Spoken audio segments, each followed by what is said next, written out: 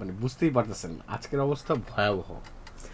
আমি দেশ রূপান্তরের শুক্রবারের আড্ডায় আপনাদের সবাইকে স্বাগত জানাচ্ছি। ভয়াবহ এই জন্য বললাম যে আমাদের সাথে আছেন লেখক, ছড়াকার, শিশু সাহিত্যিক লুৎফর রহমান রিটন। রিটন ভাই থাকে কানাডা এখন।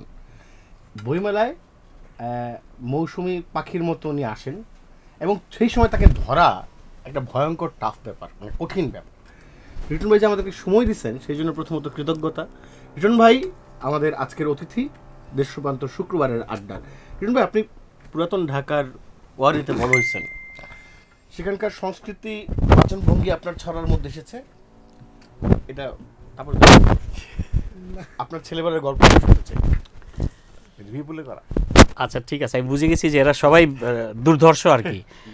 পুরনো ঢাকার সাংস্কৃতিক আবহে আমি বড় হয়েছি, তো আমার ছড়ার মধ্যে কিন্তু পুরনো ঢাকার একটা আলাদা বৈশিষ্ট্য আছে।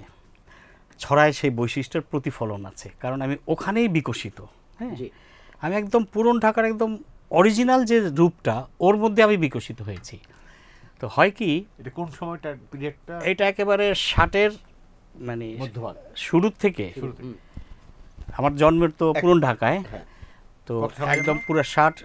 আবার এই বয়সটা তুমি এইভাবে প্রকাশ্যে আনবে? আচ্ছা আচ্ছা, আমার আমার বইয়ে আছে, বই আছে, আমার তো অনেকগুলো বইয়ের মধ্যে আছে 1961। হ্যাঁ, পেছানো আর একটু। আচ্ছা, না না, লিখলেও ক্ষতি নাই।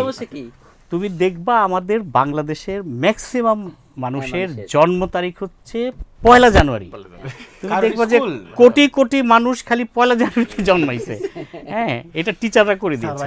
হ্যাঁ, তো সেই হিসাবে মানে জন্ম তারিখ 1961, তো মানে আমরা ধরে নিচ্ছি 2-1 বছর বেশি ব্যাপার না। কিন্তু আপনি এখন ভাই, এখন আপনি মানে 61 হইলেও 61 হইলেও এটা আসলে 61 থেকে 2040 বছর আর 24 বছর, 24 আর 40-এ কত হয়? 64। আপনি এখন 64 বছর বয়স। তো এই বয়সে আপনি যখন পিছনের দিকে তাকান, পুরান ঢাকার কোন স্মৃতিগুলো আপনার মনে পড়ে? সব স্মৃতি মনে পড়ে। আমাকে তুমি বয়স দিয়ে আটকে পুরান ঢাকায় যেতে হবে না, তুমি ডাইরেক্ট পুরান ঢাকায় চলে যাও, আমি ওখানেই আছি এখনো। থাকি একটা বরফ স্নাত ধরো কানাডায়, চতুর্দিকে বরফ, ঠান্ডা, শীত, হাড্ডি জমাট শীত। কিন্তু এই শীত যে কীরকম আমি জানতাম, কানাডায় শীত আছে, কিন্তু এই শীত মানে কি, তোমার হাড্ডি সহ জমে যাবে। তুমি ফ্রোজেন ফিশ দেখেছো? এই দেশে তো ফ্রোজেন ফিশ নাই বোধহয়। আমরা বাংলাদেশের মাছগুলো ওই দেশে যে পাই, ধরো পুঁটি মাছ, 10টা বা 20টা পুঁটি মাছ নিয়ে একটা ব্লক বলে এটাকে, একটা মানে ফ্রেমের ভেতরে পানি ঢেলে এটা মাছগুলো রেখে দেয়, তারপরে এটা একদম বরফের চাই হয়ে যায়, উপরে বরফ, নিচে বরফ, ডানে বরফ, বায়ে বরফ, বরফের ভিতরে কতগুলো পুঁটি মাছ, যাতে এটা নষ্ট না হয়।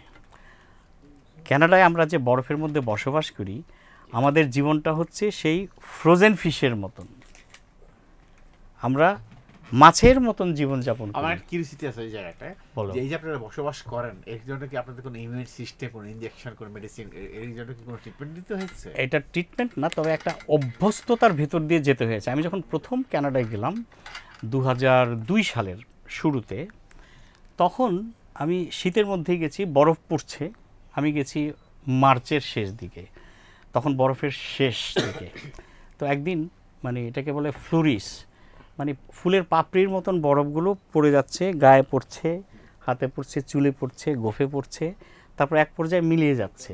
এটা হলো খুব লাইট একটা ডান্সিং বরফ। তো এই বরফ দেখে তো আমি, না এটা স্নোফল না, স্নোর একটা পার্ট, একটা ধরন। তো এটা দেখে আমি খুশি হয়ে গেলাম। আমি যে বাড়িতে থাকবো ওই বাড়ির কন্ট্রাক্ট ফর্মে সই করতে গেছি, ওই অফিসের সামনে আমি দাঁড়ালাম, আমার গায়ে শীতের পোশাক টোশাক আছে, আমার মেয়ে, আমি বললাম ছবি তুললো। এই বরফগুলো আমার মাথায় এসে পড়ছে, গোফে পড়ছে, কালো কোটের মধ্যে এসে পড়ছে, মানে আমার শীতের পোশাক এসে পড়ছে, অদ্ভুত সুন্দর লাগছে। কিন্তু আমি খুব হাসছি, উৎফুল্ল। বয়স্ক এক মহিলা যাচ্ছিলেন, তিনি আমার এই আনন্দ দেখে দাঁড়ালেন, দাঁড়িয়ে বললেন, জিজ্ঞেস করলেন যে তুমি কি নতুন? যে হ্যাঁ। কি তোমার দেশে বরফ নেই? আমি সেই জীবনে আমরা বরফ দেখি নাই। আচ্ছা, তখন বলেছে যে খুব ফুর্তি দেখা যায়, তারপর সে কাঁদিবে, তুমি কাঁদিবে।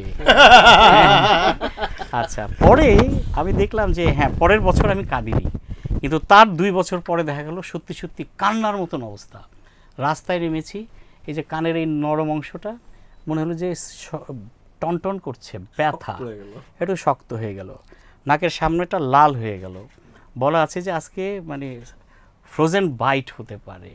ফ্রোজেন বাইট হচ্ছে এই চামড়াগুলো কোনো একটা অংশ দাম করে মরে যাবে, হ্যাঁ চিমসায় যাবে, মরে গেল আর কি, সেলগুলো মরে গেল। এই জন্য বলে একদম মোটা মাফলার দিয়ে ঢেকে, মানে কোনো চামড়া স্কিন দেখানো যাবে না বাইরে।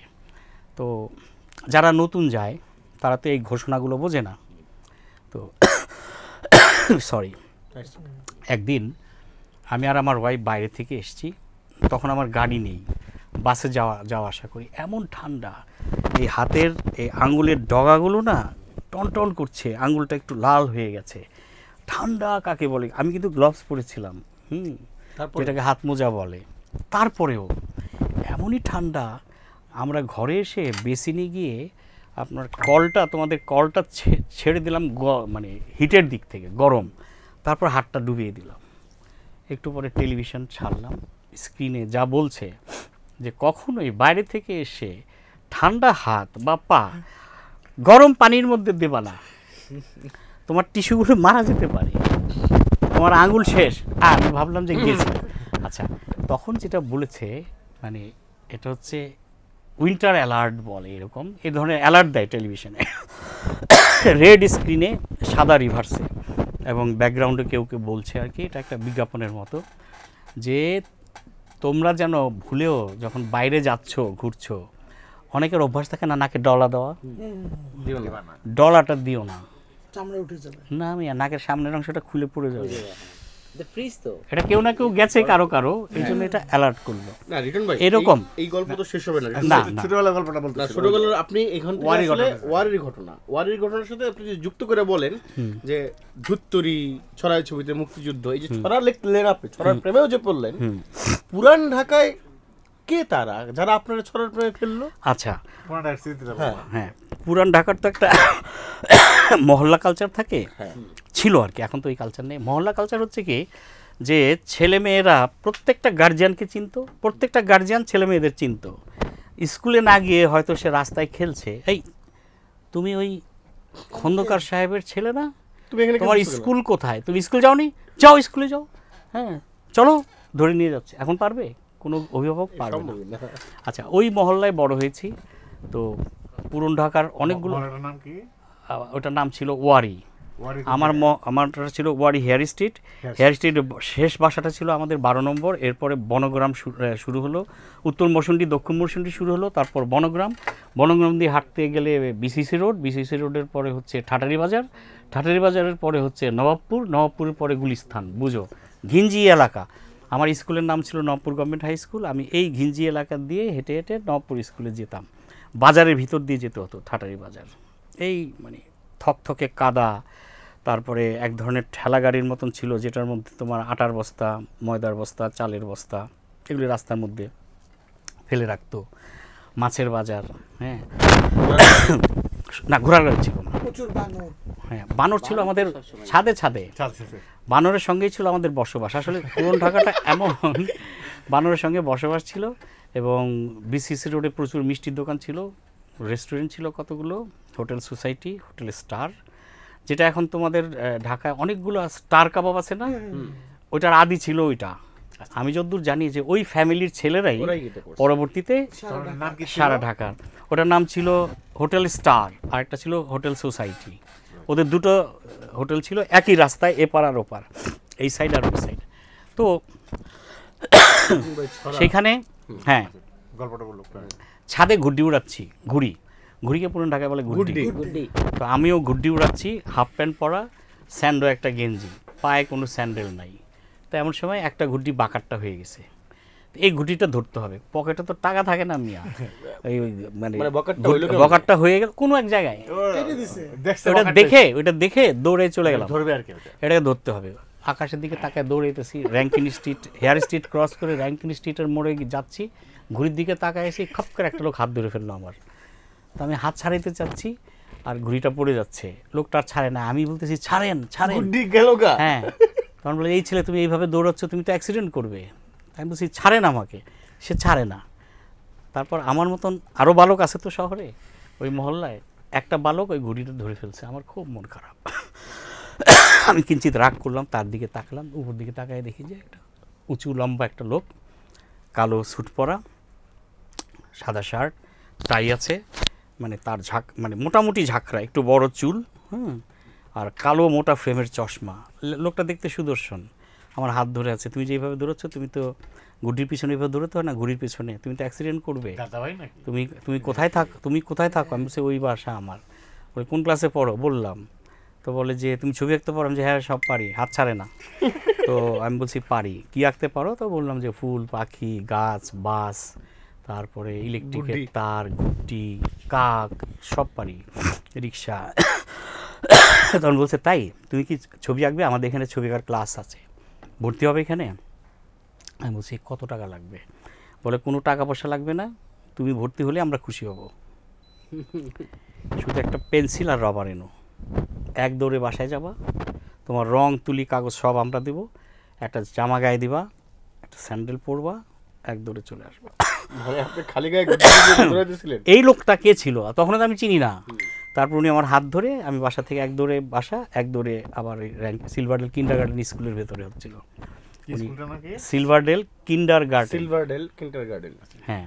তো এই সিলভারডেল কিন্ডারগার্টেন এটা হলো একটা বনেদি স্কুল ছিল, ছোট ছোট বাচ্চাদের, মেরুন রঙের প্যান্ট, সাদা শার্ট, আর মেয়েদের ছিল মেরুন রঙের নিচের ফ্রকের অংশ, সাদা শার্টের মতন। তো সেইখানে উনি বসিয়ে দিলেন এবং বললেন যে আপনাদের নতুন একটা ছাত্র নিয়ে এসেছি।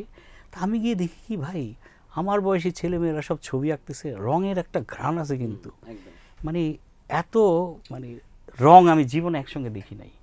তো একটা থালা, রঙের থালা থাকে না, হ্যাঁ, এই থালার একটা নাম আছে, প্যালেট না কি যেন বলে, সাদা থালা, একটু উঁচু, সাইডের কর্নারটা হলো মানে রেলিংয়ের দেওয়া, হ্যাঁ। তারপরে ওখানে রং নিয়ে এইভাবে লাল, নীল, সবুজ, হলুদ, সাদা, কালো, এইভাবে চতুর্দিকে একটু একটু করে দেয়া।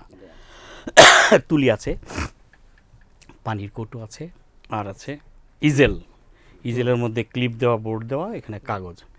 মনের আনন্দে প্রথম দিনই আঁকো, যার যে খুশি রং ব্যবহার করো। আর এত রং তো জীবনে দেখেই নাই, পাগল হয়ে গেলাম। রং কি শালার উজ্জ্বল রং। বাচ্চারা রং খুব ভালোবাসে এবং তারা উজ্জ্বল রং ব্যবহার করে। আমি দেখলাম এক একটা বাচ্চা, তাদের আকাশ মানে মারাত্মক নীল, ওদের যে মাঠ এত সবুজ, ওদের লাল ফুল মানে একটা এমন লাল, সেটা টকটকা লাল। তো এরকম একটু বড় হয়ে আমি একটা বই পড়লাম, অদৃশ বর্ধনের, বইয়ের নাম হচ্ছে রং। সেখানে একটা প্যারা আছে, ওই ভদ্রলোক লিখেছেন যে আর্ট কলেজ জাতীয় ইনস্টিটিউশনে যারা পড়াশোনা করে তাদের হাত পা বাঁধা হয়ে যায় যখন তারা এডুকেশনটা সমাপ্ত করে। কেন?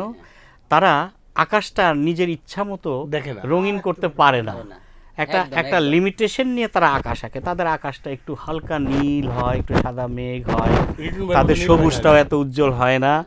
কিন্তু বাচ্চারা যখন ছবি আঁকে ওদের আকাশটা একদম গাঢ় নীল, ওদের সবুজটা একেবারে ঘন সবুজ, কারণ প্রকৃতিকে ওরা ওদের মতন করে বর্ণাঢ্য দেখে। ওরা যা দেখে ওইটাকে আরেকটু রঙিন ভেবে তারপর ওরা ছবি আঁকে।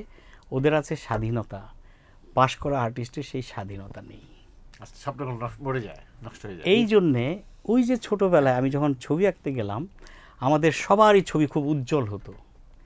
এমনিতেই ছোটদের জগৎটা খুব অনিন্দ সুন্দর থাকে, সেই অনিন্দ সুন্দর জগৎটায় যে কোনো জিনিস তাকে আঁকতে দিলে তুমি দেখবে এখন বাংলাদেশের যে কোনো বাচ্চাদের পেন্টিং এক্সিবিশনে যাবা, তুমি মুগ্ধ হয়ে যাবা, যাই রে আমার দেশের নদী এত সুন্দর, আমার দেশের নৌকার পাল এত সুন্দর, হ্যাঁ, মেয়েরা যে শাড়ি পরছে এত সুন্দর, মানে অদ্ভুত অদ্ভুত ব্যাপার। আচ্ছা, ভালো প্রশ্ন। সেই মানুষটা যে আমাকে ধরলেন, পরে আমি জানলাম এই লোকটাকে, এই লোকটার নাম রকুনুজ্জামান খান দাদা ভাই। দাদা ভাই করলেন কি, হ্যাঁ হ্যাঁ হ্যাঁ, তো ও বুঝে গেছে। দাদা ভাই করলেন কি, একজন, আমি এই কথাটা অনেক জায়গায় বলেছি যে দক্ষ ট্রাফিক সার্জেন্টের মতন রাস্তায় আমার জীবনের গতিপথটা পাল্টে দিলেন। তিনি আমার এক্সিট রুটটা বদলে দিলেন, তিনি আমার যাত্রা পথের একটা ইন্ডিকেশন দিয়ে দিলেন যে তুমি এই পথে যাও মিয়া। এই আমি ছুটলাম। তারপর তিনি আমাকে গানের ক্লাসে ভর্তি করলেন, ওটাকে বলে সুরবিতান। আর ছবি আঁকার ক্লাসটা ছিল শিল্প। দাদাভাই কি ছিলেন? শিল্পবিতান ছিল ছবি আঁকার ক্লাসের নাম। ওই ক্লাসে কি দাদাভাই কি ছিলেন? দাদাভাই তো ছিলেন পুরো পরিচালক, পরিচালক। কিছু টিচার থাকতেন গানে, কিছু টিচার গানের আমাদের টিচার ছিলেন সুখেন্দু চক্রবর্তী। তিনি হচ্ছেন উদিচি যারা করে তারা জানে খোকাদা। উদিচির এই মানুষটা অসামান্য একজন শিল্পী ছিলেন। তিনি সেকেন্ডের মধ্যে ভালো ভালো সুর করে ফেলতেন। একটা বিখ্যাত গান আছে, বিপ্লবী গান, শুনছুনি ভাই শুনছুনি, বুঝছুনি ভাই বুঝছুনি, আসল কথা বুঝছুনি, ডিম পারে হাসে খায় বাগডা। এই গানটা তার। হ্যাঁ, তখন আমরা শুনেছিলাম যে ওই গানের একটা প্যারা হলো, এক গ্রামের গরিব চাষি কালা মিয়া নাম, ও তার কালা মিয়া নাম, সবার মুখ পেটে ভাত জোগাইতে খেতে ঝরায় ঘাম, ও তার ছাওয়াল কান্দে ক্ষুধার জ্বালায়, আহারে কি দারুণ, মহাজনরা হাসে, ডিম পারে হাসে খায় বাগডা আসে। এই যে ধাক্কা দেয়া চেতনাতে লেখাটা কার মনে নাই, সম্ভবত মানে নামটা ভুল নাম বলতে চাই না। হ্যাঁ, আচ্ছা এটা পাওয়া যাবে। হ্যাঁ রিটন ভাই, এই যে ধাক্কা দেওয়ার প্রবণতা, মানে আপনি ধরেন ছড়ার, মানে আপনারা তো গান, আমি নামটা জানি এই মুহূর্তে মনে পড়ছে না, টেলিভিশনে প্রচুর গান গেছে হ্যাঁ ছড়ার, মানে আপনি তো গানও গাইতে পারতেন, এবার বলি বহু প্রতিভাবান ছড়ায় কেন যাচ্ছি, আমার জার্নিটা লম্বা হয়ে যাচ্ছে, সরি। দাদা ভাই, আমি ক্লাসে ভালো ছবি আঁকতাম, দাদা ভাই করতেন কি, আমার একটা ছবি ছেপে দিলেন ক্লাস থেকে নিয়ে, রিটন ইত্তেফাকে, রিটন কচিকাচার আসরে, বয়স নয়, ছবিটা গেছে রিটন, বয়স নয়। এটা আমি দেখে তো পাগল হয়ে গেলাম। এরপরে আমার দায়িত্ব হচ্ছে দাদাভাইয়ের হাতে ছবি এঁকে একটা ধরায় দেওয়া। দাদাভাই বুঝতেন যে এটা তার কাছে। ইতিমধ্যে আমি জেনে গেছি যে রঙিন ছবি ছাপা ভালো হয় না, আচ্ছা, ব্ল্যাক অ্যান্ড হোয়াইট আঁকা শুরু করলাম। হ্যাঁ, ইত্তেফাকের পাতা ছিল ব্ল্যাক অ্যান্ড হোয়াইট, চকচকে হয়ে যাওয়া শুরু হলো। দাদাভাই মনের আনন্দে সেগুলি ছাপতেন আমাকে উৎসাহ দেওয়ার জন্যে। তো ইত্তেফাকে জিনিস তখন ব্রডশিট ছিল, 2 পাতা কচিকাচার আসর। আমার ছবিটা একদম 4 কলাম 3 কলাম বড় করে ছাপতেন, এবং তারপর আমি কি ফোনটা ধরতে পারি, এখানে অর্থনৈতিক ব্যাপার আছে। হ্যাঁ না, চলুক পরে এটা এডিট করে নেওয়া যাবে। খসরু ভাই বলি, সেই জায়গায় ফেলে দিতে হবে। আসসালামু আলাইকুম ভাই, আমি ঢুকে যাব, আমি একটা ইন্টারভিউ দিচ্ছি দেশ রূপান্তর নামে একটা পত্রিকায়, এটা দিয়েই আমি চলে আসব।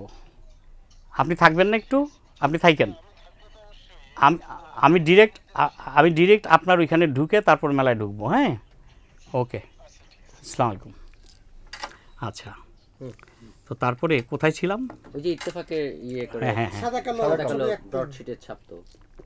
দাদা ভাই আমার অনেক ছবি ছাপলেন, বাবুই পাখির বাসা আঁকলাম, দাদা বড় করে ছাপলেন। শিল্পী বাবুই পাখি ও তার বাসা ছবিটি এঁকেছে রিটন, বয়স 9 বছর এত মাস।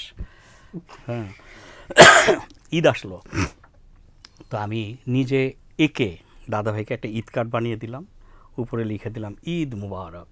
এটার মধ্যে একটু নকশা টকশা করে দিলাম, নকশায় এক এক রং টং দিয়ে উজ্জ্বল করে দিলাম। আমি দাদাভাইকে একদিন সন্ধ্যাবেলা দাদাভাইয়ের হাতে দিয়ে আসলাম। এটা ক্লাসে দিই নাই, এটা হলো তাকে একটা ঈদ মুবারক জানালাম। এটা মানে জাস্ট তার প্রতি আমার একটা ভালোবাসা। পরের সপ্তাহে দেখি দাদাভাই এটা ছেপে দিয়েছে, যা ছোট্ট বন্ধু ক্ষুদে শিল্পী লুৎফর রহমান রিটন কচিকাচার আসর এবং দাদাভাইয়ের জন্য এই ঈদ কার্ডটি এঁকে পাঠিয়েছে আমাদের জন্য, ছেপে দিল। এই যে উৎসাহ পেলাম, তারপর আমি দেখলাম যে কচিকাচার আসরের লোগোটা হাশেম খান, শিল্পী হাশেম খান এঁকে দিয়েছেন, কচিকাচার আসর, পরিচালক দাদাভাই। যা হয়, প্রতিভার একটা উল্লম্ফন থাকে, তো ওই বয়সে আমার মনে হলো আরে হাশেম খান পারলে আমি কেন পারবো না। আমি করলাম কি, একদিন জাস্ট জেনে নিলাম যে কীভাবে এনলার্জ করে। ইত্তেফাকের ছবি আঁকতেন আইনুল হক মুন্না আর মাহবুবুল আমিন, সাহিত্য পাতা, মহিলাদের পাতায়। তো ওখানে আমি একদিন দেখলাম যে মুন্না ভাই ছবি আঁকবেন, উনি করলেন কি সেট স্কোয়ার দিয়ে একটা মানে 3 কলাম 3 ইঞ্চি বা 4 ইঞ্চি একটা বক্সে উনি ছবিটা আঁকবেন। এখন ছবিটা ছাপা হবে 3 কলাম 4 ইঞ্চি।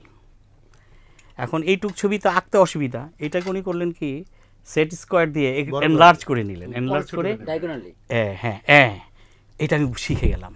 শিখে আমার ভালো হলো। আমি করলাম কি ওই কাগজে এরকম সেট স্কোয়ার কিনে এনলার্জ করে লম্বা করে কচি কাঁচার আসর বাচ্চার ছবি এঁকে দিলাম, পরিচালক দাদাভাই। এটা আমি দাদাভাইয়ের একদিন দিয়ে আসছি।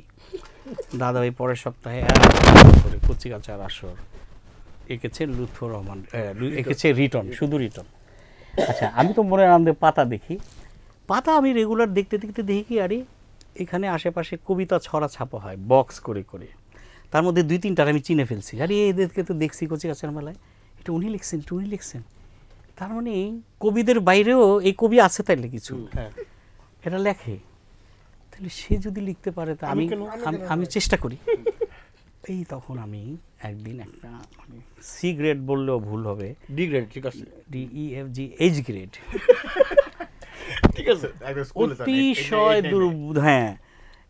অতিশয় দুর্বল একটা ছড়া লিখে কম্পমান হাতে একদিন বিকেলে দাদাভাইয়ের হাতে দিলাম।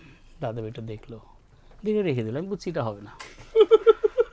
তো আমি করলাম কি, চলে আসছি, পরের সপ্তাহে দেখি কি সিঙ্গেল কলাম বক্স করে দাদাভাই ছড়াটা চেপে দিয়েছে, পুতুলের বিয়ে, রিটন, বয়স 9 বছর, এত 6 মাস বা কিছু। ভাই রে ভাই, আমার আনন্দ দেখে কে, আমি কবি হয়ে গেছি।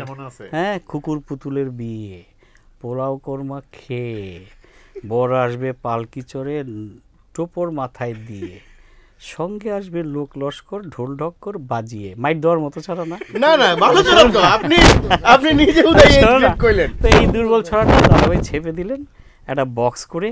আমি তো মহা খুশি যে 2 কলামে পৃষ্ঠায়। এখন আমার ছোট্ট ছাপা হয়েছে, আমি 2টা পাতা খুলে রাখি আমাদের ঘরের, সবাই দেখুন। একটু পরে দেখি কে জানি ভাঁজ করে পত্রিকা ঠিক মতো রেখেছি, আমি আবার খুলে রাখি। সারাদিন অন্তত 10-15 বার আমি খুলছি আর কে জানি বন্ধ করে দেয়। সন্ধ্যার পরে আমি বুঝলাম যে এই বাড়ির কেউ দেখে নাই, দেখাইতে হবে। হ্যাঁ, তারপরে আমি দেখাইলাম, কিন্তু কেউ কোনো অ্যাপ্রিসিয়েট করলো না। আমি কিন্তু ফ্যামিলি থেকে কোনো অ্যাপ্রিসিয়েশন পাইনি, একবারও পাইনি। তো তারপরে এইজন্য একজন করে দাদাভাই দরকার হয়। আচ্ছা, বলুন শেষ করুন। এই যে দাদাভাই, এই কথাটা বলছিলাম, সেদিন ছড়াকার লুৎফর রহমান রিটনের জন্ম হলো। এবং দাদাভাই করলেন কি, এই নতুন জন্মানো রিটনকে উস্কে দিল প্রতিভায়। তার উস্কানিতে আমি লেখা শুরু করলাম এবং দাদাভাই আমার লেখাগুলো ছাপতে শুরু করলেন, এই দুর্বল লেখাগুলো। দাদাভাই বুঝতে পেরেছিলেন একদিন এই ছেলে ছড়াকার হবে, একদিন এই ছেলের হাত দিয়ে ভালো ছড়া বেরোবে। এইটাই দায়িত্ব সম্পাদকের, আমাকে স্পেস দিতে হবে, তো আমাকে উৎসাহ দিতে হবে। একদম একদম। হ্যাঁ, আমার মেন্টর হচ্ছেন রুকনুজ্জামান খান দাদাভাই। তিনি ছড়া ছাপতে ছাপতে তিনি আমাকে বাংলাদেশে পরিচিত করিয়েছেন ছড়াকার হিসেবে। তখন ইত্তেফাক ছিল ঘরে ঘরে এবং ইত্তেফাকে সর্বোচ্চ সার্কুলেশন, একটা ছোট্ট নাম ছাপা হতো। গতকালে বক্তৃতা দেন আব্দুল কুদ্দুস, এই কুদ্দুসের নাম সারা দেশ জেনে গেছে, কারণ ইত্তেফাকে ছাপা হয়েছে। তো দাদাভাইয়ের কল্যাণে আমার নামটা খুব দ্রুত স্প্রেড করলো, যে কারণে 82 সালে, মানে আমার ছড়াটা ছাপা হয়েছিল 72 সালে, প্রথম ছড়া ওই যে পুতুলের বিয়ে 72 সালে ছাপা হয়েছিল। আমার বই বেরিয়ে গেল 82 সালে। এই যে 82 সালে যে বই বের করার সাহস পেলাম কেন, ততদিনে আমি মোটামুটিভাবে পরিচিত, একটা কিশোর ছড়াকার হিসেবে পরিচিত, যে এই ছেলেটা ছড়া লেখে। তারপর আস্তে আস্তে আস্তে আস্তে আমি ছড়াকার হয়ে একটু নেন। হ্যাঁ, এটা ছড়াকার হয়ে গেল। ব্যাস, ছড়ার কথা শুনছি, এখন আমরা একটু ঠিক আছে। আমি তো ওখানে বলতেছিলাম, আপনাকে আগেও বলছি, আমার প্রথম বই আমার বাপের কাছ থেকে পাওয়া, সেটা হলো ছড়াই ছবিতে মুক্তিযুদ্ধ। হ্যাঁ, মুক্তিযুদ্ধ ঘটেছে আসলে আপনাদের চোখের সামনে। এবং 61 সালে যার জন্ম, 71-এ তার বয়স 9, হ্যাঁ, বা 10, যদি বয়স না লুকাই আমরা। তো এবং আপনি ওই ছড়াই ছবিতে মুক্তিযুদ্ধ আমার শিশু মনে যে দারুণ ছাপ ফেলছে, আমি নিশ্চিত আমি যে মুক্তিযুদ্ধকে একটা অনেক বড় ব্যাপার বলে আসলে দেখি বা ভাবি, বা সেটা নিয়ে সবসময় পরে আরো পড়াশোনা করেছি, সেখানে আপনার একটা বড় অবদান আসলে আছে। Thank you. এবং আমি কিন্তু বলছি প্রিয় দর্শক, সেই 1993 সালের কথা। এবং সেখানে দুর্দান্ত সব ছড়া ছিল, সব 7ই মার্চের ভাষণ নিয়ে ছড়া, মুক্তিযুদ্ধ নিয়ে ছড়া, এই দামাল ছেলেরা মুক্তিযুদ্ধে যাচ্ছে তার প্রস্তুতি নিয়ে ছড়া, এরকম সব ছড়া ছিল। শুনুন ভাই, আপনার দেখা মুক্তিযুদ্ধ ছড়ার মধ্যে আছে, ছড়াই ছবিতে মুক্তিযুদ্ধে আছে, আপনার মুখ থেকে যদি একটু শুনি আমরা। আমি বলি, ধন্যবাদ তোমাকে। আমার জীবনে লেখালেখির বিষয়টা যদি আমি ফোকাস করি, আমি 2-3টে বিষয়কে খুব বেশি গুরুত্ব দিয়ে লেখালেখিটা করেছি এক জীবন। 72 সাল থেকে যদি শুরু করো যে আমার লেখক জীবন শুরু হলো ছাপা দিন থেকে, তাহলে এখন কোন সাল, কয় বছর হলো দেখো তো? 42 মানে কিসের 42? 52-53 বছর ধরে আমি ছড়াটা লিখছি। তার মানে আমার একটা সাধনা আছে তো, আমি তো লেগে আছি। তাহলে আমি অন্য কিছু না করে শুধু এটাই করতে চেয়েছি, এবং আমি চেয়েছি শিশুদের জগৎকে আনন্দময় করতে এবং তাদের জগৎকে একটা ফ্যান্টাসির একটা অভিনব জায়গায় নিয়ে যেতে। এমনিতে তো শিশুদের জগৎ রঙিন থাকে, আমি সেখানে আরও কিছু বাড়তি রং চাপাতে চেয়েছি, রাইট? আচ্ছা, তাতে করে আমি চেয়েছি সে একটু আনন্দিত হোক। মানে সামাজিক সোশ্যাল সিস্টেমের কারণে একটা পর্যায়ে সে কিন্তু আর হাসতে পারবে না। জীবন যুদ্ধে যখন সে অবতীর্ণ হবে, তার হাসি চলে যাবে, সে পর্যুদস্ত হবে। তখন কেউ কেউ হয়তো এমন একটা কষ্টকর জীবন যাপন করবে যে তার জীবনে হাসি নাই, কিন্তু সে শৈশবের দিকে যখন তাকাবে যে আমার ছেলেবেলায় আমি এই ছড়াটা পড়েছিলাম, হয়তো 10 সেকেন্ড 20 সেকেন্ডের জন্য তার মুখে একটু হাসি ফুটে উঠবে। ওইটুকুই আমার অর্জন, এর বেশি কিছু না। হ্যাঁ, না আচ্ছা, তোমার প্রশ্ন শেষ হয়নি। হাসির কথা যে কইলো, না মুক্তিযুদ্ধ শেষ করেন তো।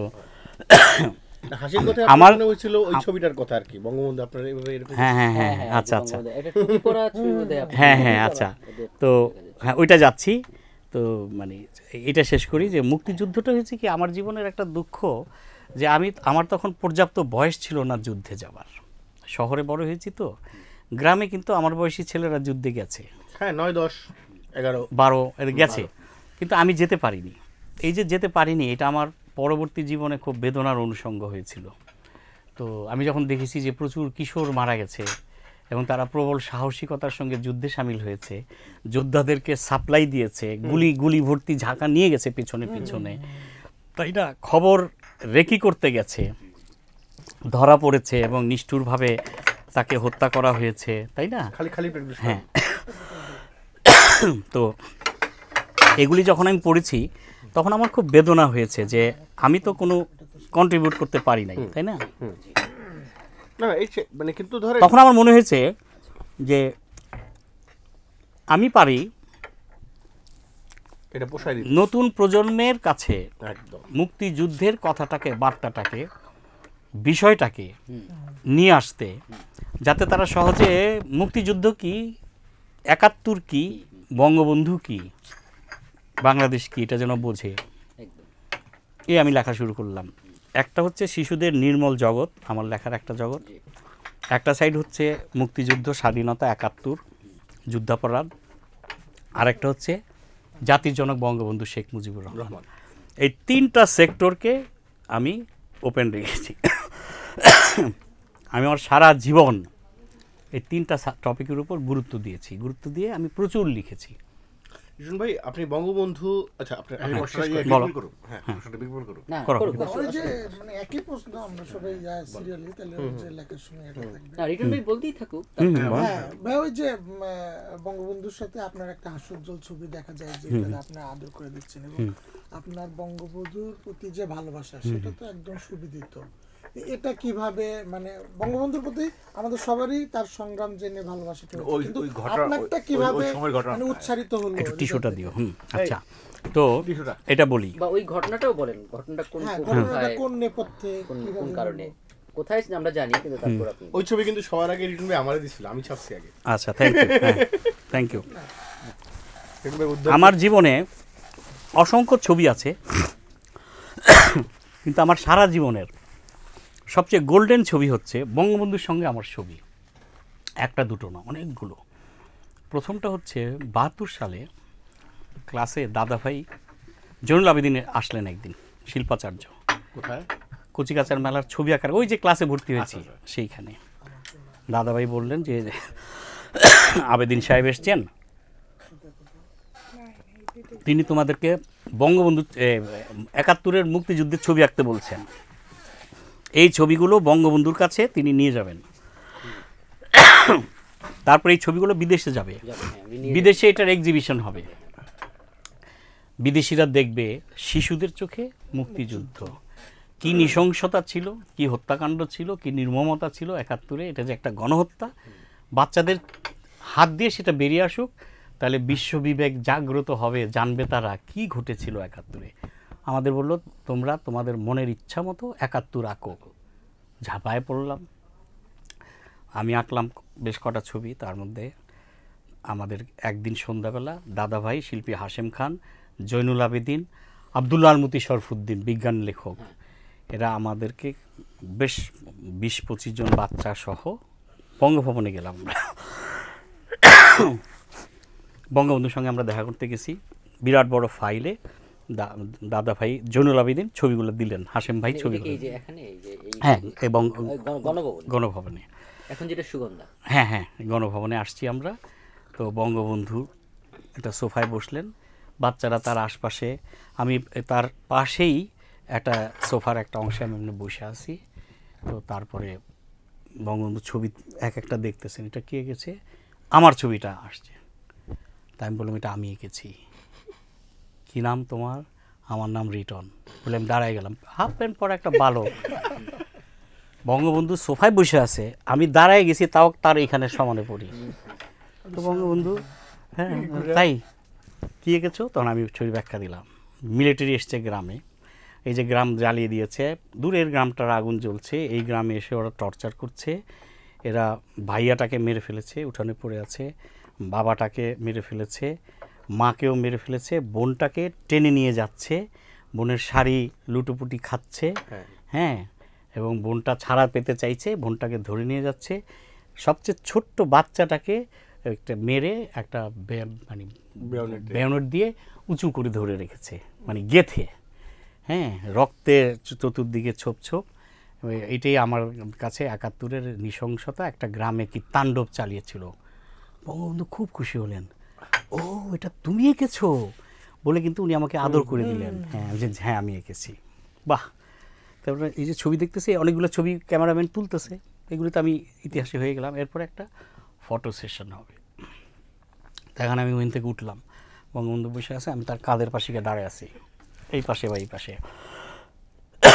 বঙ্গবন্ধু তাকায় আছেন, বাচ্চাগুলো হাসতেছে, আমিও তাকায় আছি, আমি হাসতেছি না, কিন্তু আমি একটু গম্ভীর, যে উনি তো দেশের প্রধানমন্ত্রী, অনেক বড় মানুষ, এটা বুঝি, কত বড় বুঝি না। তো পরদিন ইত্তেফাক, অবজারভার, তারপরে টাইমস, আরও কী কী পত্রিকা ছিল, সংবাদ, এরকম 5-6টা কাগজ ছিল না, সবকটা কাগজের হয় ফ্রন্ট পেজ নাহলে ব্যাক পেজ, ইয়া লম্বা 3 কলাম 4 কলাম ছবি ছাপা হইল, অনেক বড় করে ছবি ছাপা হইল, আমি আছি। একটা ঐতিহাসিক ছবি হয়ে গেল বঙ্গবন্ধুর সঙ্গে প্রথম। তারপরে ধরো এরপরে বঙ্গবন্ধুর সঙ্গে আরও দেখা হচ্ছে। 73 বা 74 সালে কচিকাঁচা মেলা একটা ক্যাম্প হলো সারা দেশে, কচিকাঁচা মেলা 300 শাখার থেকে 300 বাচ্চা, তারপর সাথী ভাই, এরকম আমরা মানে 100-4 বাচ্চা নিয়ে আমরা ঢাকায় একটা ক্যাম্প করলো, 2 না 3 সপ্তাহের। তার মানে ছবিগুলো তো আলম ভাইয়ের তোলা হবে বেশিরভাগ ছবি, বঙ্গবন্ধুর ছবি যারা তুলতেন, আর্কাইভে আছে কিছু কিছু। আচ্ছা, তার মধ্যে একটা মানে ছবি, ওই যে আমরা ক্যাম্পে দাদাভাই একদিন সন্ধ্যাবেলা ঘোষণা করলেন, আমরা যখন ওই যে একটা ফল ইন হয়, আরেকটা হচ্ছে সন্ধ্যার পরে আমরা সবাই বিদায় হয় আর কি, সারাদিনে কে কী করলো, কি ভালো কাজ হয়েছে, কি খারাপ কাজ হয়েছে, খুব ধামকি ধুমকি হুমকি, তোমরা এগুলো করবে না, তোমরা এটা করো না, তোমাদের পয়েন্টস কাটা যাবে। আমাদের এখানে একটা নাম্বার ছিল, জেলখানার আসামির মতো, প্রত্যেকের একটা নাম্বার আছে, একটা ভ্রান্তি করব পয়েন্ট কাটা যাবে। তো এরকম আমরা একটা মানে তাঁবুর জীবন, কিন্তু আমরা টেন্টে থাকি। তো একদিন দাদাভাই বিকেলবেলা বলছেন যে বঙ্গবন্ধু আসবেন, তোমাদের সঙ্গে দেখা করবেন। আরে ফুর্তি আমার, বঙ্গবন্ধু আসবেন। তারপর এসে বললেন যে না, বঙ্গবন্ধু আসবেন না, আমরা বরং তার কাছে যাব। হ্যাঁ, নানান কারণে ওনারা আসতে পারেন না, আমরা যাব। কয়েকটা বাস বোঝাই হয়ে আমরা এক বিকেলবেলা, একদম উজ্জ্বল ঝলমলে রোদ, দাদাভাই আমাদেরকে নিয়ে গেলেন গণভবন। কত সালে? 74। আচ্ছা, তারপরে নিয়ে গেলেন। আমি একটু চটপটে ছিলাম, একটু লিডার টাইপের, ভয় পেতাম না। তো গরম চা, হ্যাঁ, মানে সেই সময় অলরেডি এই গণভবনে চলে গেছে? না না, নাকি এই গণভবনে? এই গণভবন। না বলো। তো তারপরে আমরা ছিলাম কোথায়? আমরা ছিলাম শহীদ মতিউর পার্কে, যেটা নাকি বঙ্গভবনের উল্টো দিকে যে পার্কটা আছে না গুলিস্তানের, ওই পার্কটাতে আমরা তাঁবু খাটিয়ে আমরা থাকতাম। তো ওখান থেকে আমরা গেলাম গণভবনে বঙ্গবন্ধুর কাছে। তো আমার দায়িত্ব হচ্ছে ছেলেমেয়েরা মার্চ পাস্ট করবে, দাদাভাই তাদের স্যালুট নেবে। মার্চ পাস্টের নিয়ম অনুযায়ী একজন এভাবে প্যারেড করতে করতে আসবে, আইসা বঙ্গবন্ধুকে একটা সালাম দিবে। আমার দায়িত্ব বললো এটা, তুমি বঙ্গবন্ধুকে একটা সালাম দিবা, সালাম দেওয়া দাঁড়াইবা, তারপরে তুমি তার কাছ থেকে অনুমতি নিবা যে বঙ্গবন্ধু আমাদের ছেলেমেয়েরা এখন আপনাকে একটা মার্চ পাস্টে আপনাকে সালাম দেবে, আপনার অনুমতি প্রার্থনা করছি। বঙ্গবন্ধু ঠিক আছে, অনুমতি দিলেন। আমার পকেটে রাখা ছিল আগে, ঠিক আছে, আমাদের দাদাভাই আমাকে একটা ক্যাপ পরাই দিত, ইউনিফর্মের অংশ। তো বললো যে আমার কিন্তু এখানে পড়া ছিল, তুমি পড়াই দিবা। তা আমি আপনাকে এখন আমাদের এই ইউনিফর্মের একটা অংশ আমি টুপিটা পরিয়ে দেব। আমি বঙ্গবন্ধু করলেন কি, আমি তো ছোট, বঙ্গবন্ধু এত উঁচু, জীবনে মাথা নত না করা বঙ্গবন্ধু কি করলেন জানো? শিশুদের প্রতি দেখো তার শ্রদ্ধা, তিনি তার মাথাটা নিচু করলেন আমি যেন মাথায় ক্যাপটা বসাতে পারি। আহা, আমি এভাবে বসিয়ে দিলাম, উনি আমাকে হেল্প করলেন। বসিয়ে দিতে গিয়ে দেখি যে তার মাথার চুল খুব স্ট্রং চুল, ঠান্ডা। জীবনে প্রথম জানলাম যে মানুষের মাথার চুল এত ঠান্ডা হতে পারে। তারপর তখন আমি বুঝি নাই, উনি তো এসি রুমে সারাদিন থাকেন, সে কারণে ঠান্ডা, এটা পরে বুঝেছি। তারপরে ক্যাপটা উনি পরলেন এবং উনি আমাকে দেখে উনি বলছেন, আরে এই ছেলেটাকে মনে হয় আমি চিনি, তোমাকে কি আমি চিনি? তাই আমি বললাম যে হ্যাঁ, আপনি আমাকে চিনেন তো, আপনার সঙ্গে আমার দেখা হয়েছিল। আমি তো খুব স্মার্ট ছিলাম, ভয় পেতাম না বড়দের কথা বলতে। বলে হ্যাঁ, তোমার নাম যেন কি? তাই বললাম আমার নাম রিটন। তোমার সঙ্গে দেখা হয়েছে তো, আপনার সঙ্গে আমার দেখা হলো না, আমরা বঙ্গভবনে গেলাম, ছবি আঁকলাম, আপনি মুক্তিযুদ্ধের ছবি নিয়ে গেছেন। ও, এটা সেই ছেলে, তুমি ছবি আঁকো। হ্যাঁ, তো তখন আমাকে বলতেছে যে তুমি বড় হয়ে কি হবা? আর্টিস্ট হবা। সঙ্গে ছিলেন সুফিয়া কামাল। হ্যাঁ, সুফিয়া কামাল আছে। তো আমি বললাম যে না, তুমি তো বড় হয়ে অনেক বড় আর্টিস্ট হবা, তুমি কি তখন দাদাভাই বলতেছে ও ছড়াও লেখে বঙ্গবন্ধু, কচি কাছে আসলে ছড়াও ছাপা হয়। ও, তুমি তাহলে কবি হবা? তা আমি বলি না, আমি কবি হব না। যে কী হবা? জসিমউদ্দিনের মতন কবি, সুফিয়া কামালের মতন কবি? আমি বলছি না, আমি কবি হব না। সুফিয়া কামাল হাসতেছে, দাদাভাই হাসতেছে। তাহলে তুমি কি হবা? আমি বলছি আমি আর্টিস্ট হব। কত বড় আর্টিস্ট হবা? আমি বলছি আমাদের জয়নুল আবেদিনের মতন বড় আর্টিস্ট হব। বঙ্গবন্ধু কি বললো জানো? বাহ, তাহলে আমাদের 2টা জয়নুল আবেদিন হবে। এটা বঙ্গবন্ধু বললেন এবং তখন হাততালি দিলেন। সুফিয়া কামাল হাসতেছে, সুফিয়া কামাল, দাদাভাই হাসতেছে, বঙ্গবন্ধু হাসতেছে এবং বঙ্গবন্ধু আমার দিকে হাতটা বাড়ায় দিলেন। আমি তার হাতটা এইভাবে ধরলাম, তর্জনীটা তার, ওই যে সেই 7ই মার্চের সেই তর্জনী মিয়া, এই তর্জনীটা আমি ধরলাম কিন্তু। এবং বঙ্গবন্ধু আমার গালে আদর করে দিলেন, আমার চুলে একটু এলোমেলো করে দিলেন, কাঁধে হাত দিলেন, চিবুকে হাত রাখলেন, আমার মাথায় হাত রাখলেন, গালে হাত রাখলেন, চিবুকে হাত রাখলেন, কাঁধে হাত দিয়ে আদর করে দিলেন। এই যে এই স্পর্শে না, ধরো এই স্পর্শটা, এটা কিন্তু জীবনে সেকেন্ড টাইম আসবে না। এই যে মুহূর্তে, তখন কি যে হইল, আমি তখনও বুঝি নাই যে একটা পরশ পাথরের স্পর্শ আমি পাচ্ছি। এবং এই যে আমাকে তিনি ছুঁয়ে দিলেন, এই যে আমার মাথায় তিনি হাত রাখলেন, কাঁধে তিনি হাত রাখলেন, গালে চিবুকে হাত রাখলেন, এই হাতের স্পর্শে আমি যে আমার মধ্যে যে চেঞ্জ হয়ে যাচ্ছে, প্রকৃতি করালো কাজটা। কিন্তু এই চেঞ্জটা যে একদিন আমি কি তখন বুঝেছি যে এই আমি বড় হব, একদিন বড় হয়ে লিখতে লিখতে বঙ্গবন্ধুর এই মুজিবের কথা লিখব, এই মুজিবের লেখা পত্রিকায় ছাপবো, এই মুজিবকে নিয়ে বই লিখবো, এই বঙ্গবন্ধুকে নিয়ে বই লিখবো। আমার 1টা বই, 2টা বই, 10টা বই, 12টা বই হবে। এখন আমার বঙ্গবন্ধুকে নিয়ে 10টা 12টা বই। প্রকৃতি সেদিন দায়িত্ব দিয়ে দিয়েছিল আমাকে যে বঙ্গবন্ধু তোকে স্পর্শ করে দিয়েছে, এখন তোর দায়িত্ব হচ্ছে তুই বঙ্গবন্ধুকে নিয়েও লিখবি। হ্যাঁ, আমি কিন্তু আর আর্টিস্ট আর হতে পারলাম না। আমি যে ভিতরে পরিবর্তন হয়েছে তখন আমি বুঝি নাই। আমাকে যিনি স্পর্শ করছেন তিনি কত বড় হিমালয়, এটা আমি বুঝি নাই। তারপর আস্তে আস্তে যখন আমি বড় হয়েছি, আমার একটা লেখার সময় না আমি একটা ঘোরের মধ্যে চলে যাই, বিপুল। ঘোরটা কি, আমি যে ছড়াগুলো লিখি বঙ্গবন্ধুকে নিয়ে, মুক্তিযুদ্ধ নিয়ে, বা যে কোনো ছড়া যখন আমি লিখি, একটা ঘোরের মধ্যে আমি চলে যাই। এবং যখন আমি লিখি তখন কিন্তু আমি খুব একটা নর্মাল থাকি না, কেমন জানি মনে হয় এই লেখাটা আগের তৈরি ছিল, আমার মাধ্যমে এটা নাজেল হচ্ছে। হ্যাঁ, এবং ওই ঘোরের মধ্যে কিন্তু আমি লিখে ফেলি, তারপর ছাপা হওয়ার পরে আমি বলি আরে এটা আমি লিখেছি। এই যে ঘোরের মধ্যে আমাকে দিয়ে প্রকৃতি লিখিয়ে নিচ্ছে ছড়াগুলো, তার মানে কি ঘোরের মধ্যে ফেলছে কে আমাকে? প্রকৃতি, ঈশ্বর, ভগবান, আল্লাহ, গড, তুমি যাই বলো না কেন, আমাকে কোনো না কোনো ভাবে কেউ একজন আমাকে দিয়ে লিখে নিচ্ছে। না, সাধনার ভূমিকা পরে আসবে, আগে বলে নেই। আরে আমি 51-52 বছর ধরে যে লিখছি, এটা হচ্ছে আমার ডেডিকেশন। কিন্তু আমাকে যে দায়িত্বটা দেওয়া হয়েছে, সেই দায়িত্বটা যে আমি বুঝতে পেরেছি, এটাই হচ্ছে আমার কৃতিত্ব। ভালো লেখাটা কৃতিত্ব না, কেন জানো? অধিকাংশ মানুষ, প্রতিটা মানুষ পৃথিবীতে যে আসে, প্রকৃতি তাকে একটা দায়িত্ব দেয় যে যা একটা আঁচড় ফেলে আয়। মানুষ না বুঝে ভুল জায়গায় আঁচড় ফেলতে চায়। যে ভালো ফুটবল খেলে সে করে কি সাঁতার করতে যায়, আর যে ভালো গান গাইবে সে করে কি ইঞ্জিনিয়ার হইতে যায়। আর যার গলায় কোনো সুর নাই, পৃথিবীতে মানে গলা আছে দুই প্রকার, খাওয়ার গলা আর গাওয়ার গলা। তোমরা অনেক শিল্পীর টর্চারে মানে অত্যাচারে তোমরা থাকো, আমরাও থাকি। তারা বুঝতেই পারে না গান গাওয়া তার কাজ না, কিন্তু গাইছে। এই যে বুঝতে না পারা যে তার কাজ কোনটা, এইটাই হচ্ছে সবচেয়ে বড় মিস্টেক। আমি এক পর্যায়ে আর্ট কলেজে, আমি যে আর্টিস্ট হব, আমি আর্ট কলেজে ভর্তি হওয়ার চেষ্টা করেছি।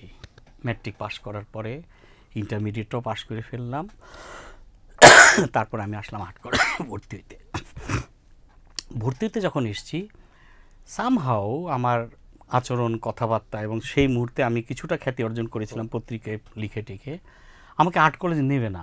তখনকার যে ভিপি ছিল সে ভয় পেয়ে গেছে যে তার ভিপিগিরি শেষ হয়ে যাবে, রিটার্ন পরবর্তী ভিপি। এই আমার বিরুদ্ধে বলে টলে প্রিন্সিপাল স্যার ছিলেন তখন আব্দুর রাজ্জাক নামে একজন আর্টিস্ট, মানে এটা আমি পরে জেনেছি। আমাকে রিটার্নে তো ফেল করাতে পারলো না। আমাকে মনে হয় আমার পাশে যে মেয়েটা, একটা প্রশ্ন ছিল কোন রঙের সহিত মিলিয়া এই রঙগুলো হয়, কমলা, তারপরে অমুক, হ্যাঁ। তো আমার মেয়েটা বলে কি না না উত্তর দিতে হবে, কমলা হয় কোন কোন রঙের সমন্বয়ে। আমার বেটা বলে এই কমলা কোন কোন রঙের সমন্বয়ে হয়, আমি বলছি লেখো লাল প্লাস হলুদ, লেখছে লাল প্লাস হলুদ কমলা। এটাই সে জানে না।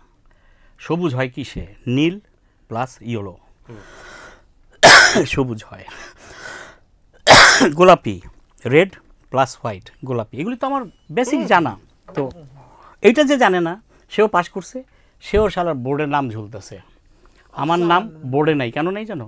আমাকে ফেল দেখাইছে ভাই ভাই, অর্থাৎ আমাকে রিটেনে ফেল দেখালে আমি, আমার বাবা মা যদি মানে খাতা চ্যালেঞ্জ করি, কেস করে, তাহলে ধরা খেয়ে যাবে, কারণ এখানে ভুল নাই।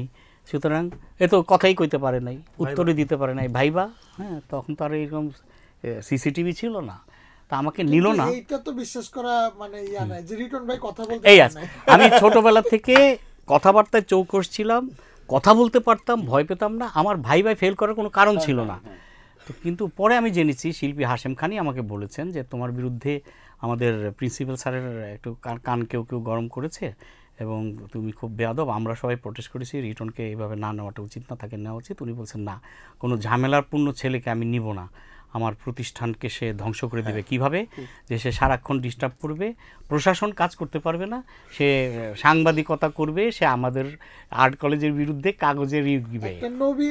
দেখো, একটা সম্ভাবনাময় শিল্পীকে যেদিন আমাকে নিল না, আমাকে ফেল করায় দিল, আমি সেদিন মনের দুঃখে, এই আর্ট কলেজে আমি যখন তখন ছুটে যেতাম, পিছনে একটা পুকুর আছে, হ্যাঁ, গোল চক্কর, হ্যাঁ, গর্তটা, ওইটার চারপাশ দিয়ে আমি যে হেঁটেছি আর কত কেঁদেছি যে আহারে, হ্যাঁ, যে আমার স্বপ্ন ছিল আমি এই আর্ট কলেজের ছাত্র হব, এইখানে আমি বসবো, এখানে বসে ছবি আঁকবো, আমাকে নিল না, আমার খুব দুঃখ।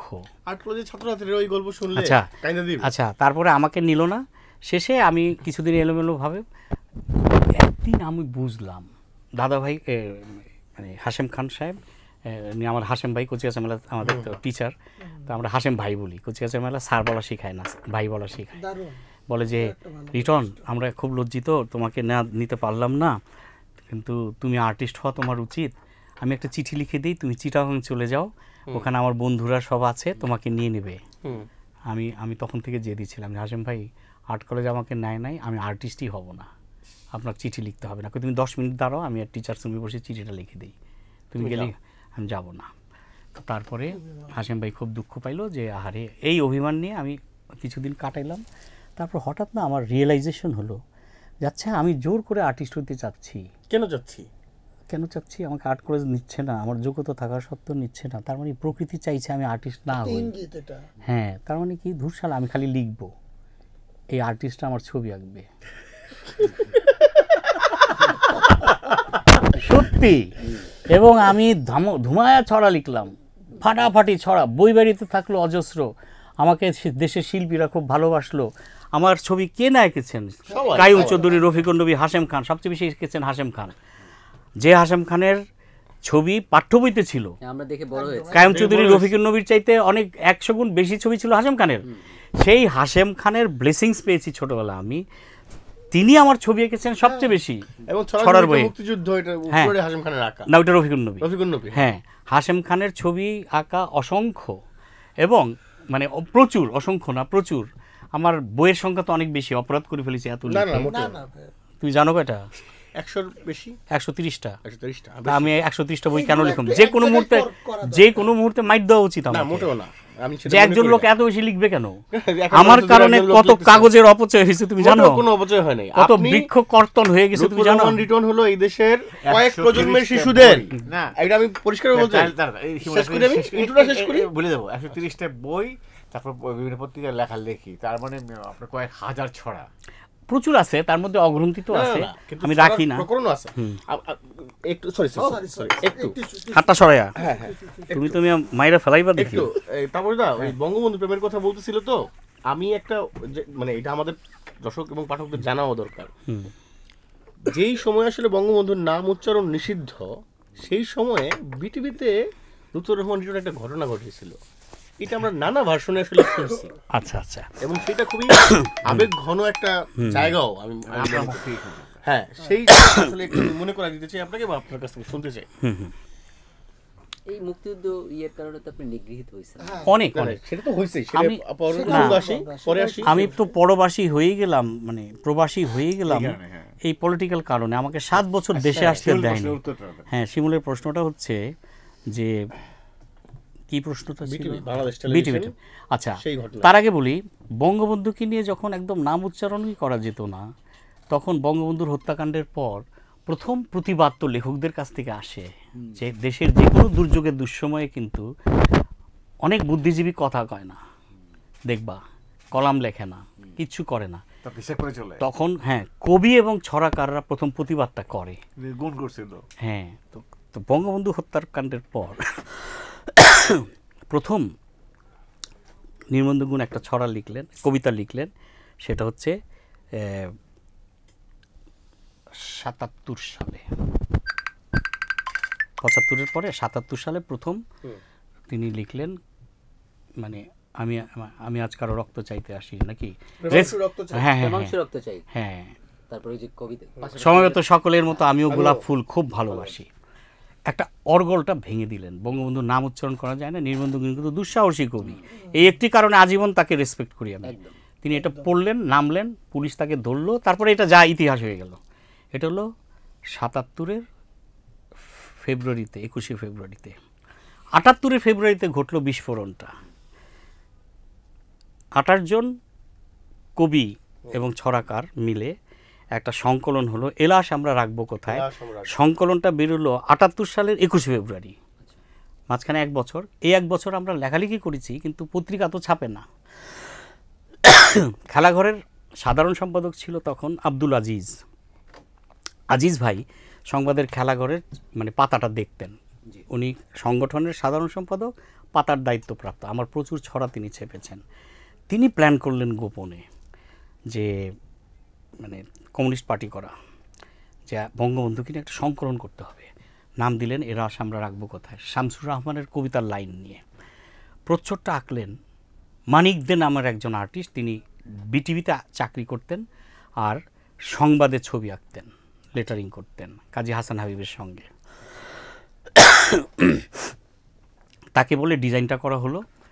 তো পজিটিভ মানে 2 রঙের 4 রঙের এফেক্ট আনার জন্যে লাল, নীল, কালো সাদা স্ক্রিন টিন ব্যবহার করে একটা চশমার রিফ্লেকশন, অনেকগুলি চশমা, একটা স্ক্রিন, একটা প্রচ্ছদ, এবং ভিতরে 28টি সম্ভবত ছড়া কবিতা, অন্নদাশঙ্কর রায় থেকে শুরু করে সবচেয়ে জুনিয়র লুৎফর রহমান রিটন, প্রায় কিশোর নবীন ছড়াকার, 75 সালে আমার বয়স কত, এই ছড়া সংকলনটা ছাপা হলো এবং দুর্ধর্ষ বইমেলায় এটা মুহূর্তের মধ্যে নাই হয়ে গেল। পুলিশ কয়েকজনকে অ্যারেস্ট করতে চাইলো যারা এটা আমার চোখের সামনে এটা করছে, প্রচারের প্রকাশনার সাথে যুক্ত। হ্যাঁ, তো কাউকে ধরতে পারে নাই।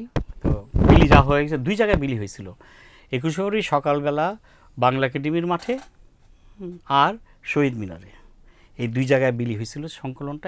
এরপরে এটা ইতিহাস এবং অনেকগুলো এডিশন হয়েছে, দেশের বিভিন্ন জায়গায় ছাপা হয়েছে এবং ওইটা একটা ঐতিহাসিক সংকলন ছিল। এরপরে বাদবাকি কিন্তু প্রথম সংকলন যদি বলো মুদ্রিত, সেটা এলাস আমরা রাখবো কোথায়, জাদুঘরে আছে, দেখো।